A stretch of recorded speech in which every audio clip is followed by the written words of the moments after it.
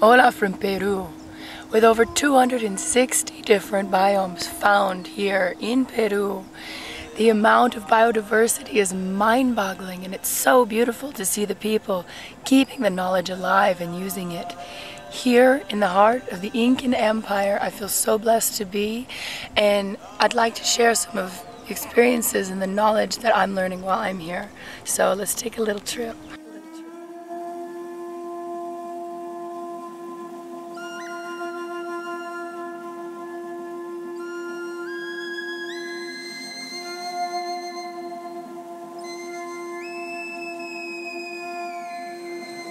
My name is Freddy Munoz. I am working like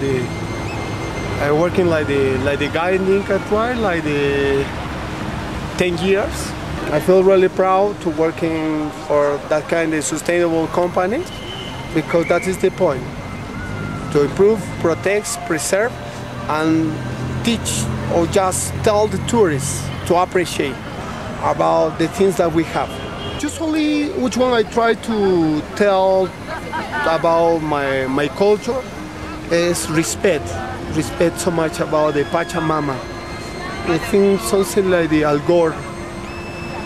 We start to talking about the problems of the world, not the global warming. It's the time to respect the nature. It's the time maybe to appreciate the things that we have, like the flower, like the plants, and also the water. Which one is so sad? We see every day is dying and dying, and many things we getting polluted.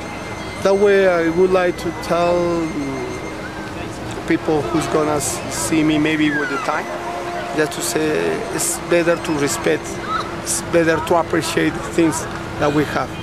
Something like my mother told me, we never know, we never appreciate until it's gone.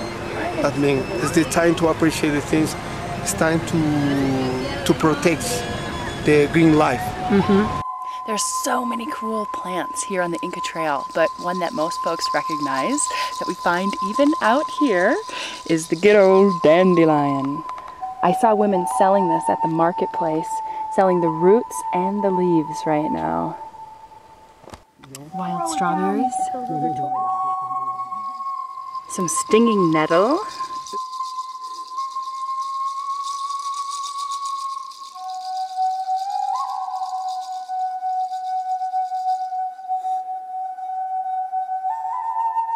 Do you use these plants in your own life? Look at, I came from the one family. My family, they came from the Sacred Valley. My mother came from 300 kilometers far away, Cusco. They used to cure me with the native plants. I am here in my mother's store. Teresa and my father Paulino, they were working before. Since I born, I know the coca leaf. I grew up with the coca leaf. I think about coca leaf, it was the big appreciation in the Andes, especially now the Andean healers, or which one we call the shaman. They have to buy and try to find out best coca leaf like this. At least they take like 3 leaves, which one represent the trilogy, like the condor, puma, snake, love, knowledge, and work. Or just they try to represent about the 3 apus, which one we're talking about the Ausangate, Salcantay, and Veronica, the Lord. Really important for the Incas. That way, the coca have the special secret things for the Inca civilization.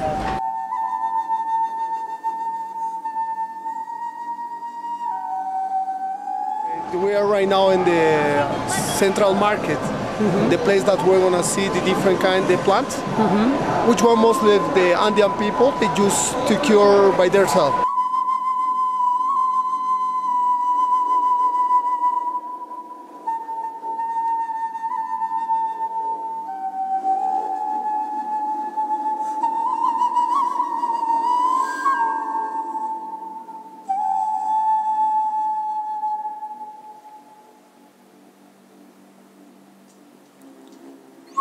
Es malva, especialmente para bajar la fiebre.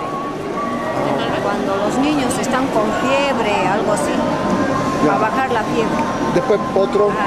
Es desinflamante para lavados íntimos, para baños. Malva, as well as from the Andes, is good for the fever. Fever, usually you have to take in the infusion, as well as good to cleanse for the women. Yeah. Usually just to clean the intimate part. Right.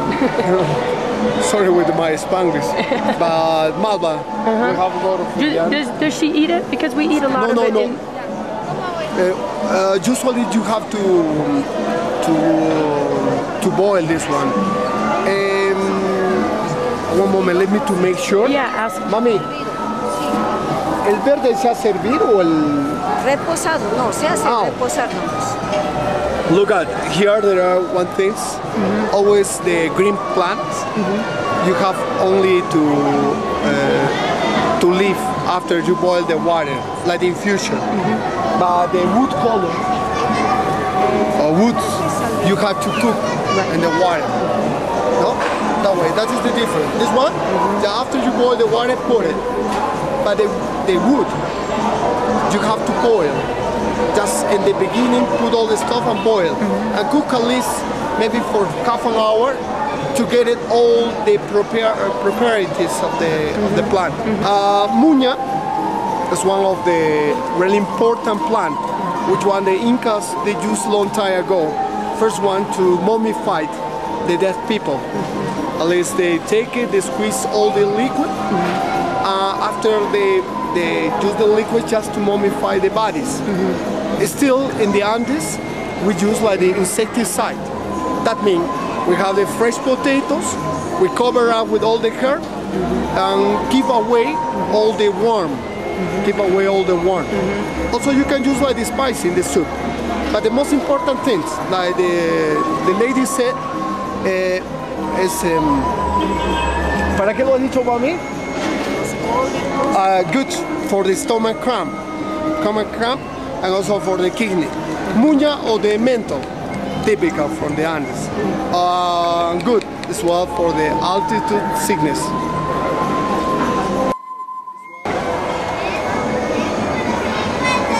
Para aumentar la leche a la señora. ¿Oh, sí? Sí. Yeah. No tiene leche a veces ahí, señora. Sí, claro. Hinojo, like we heard before,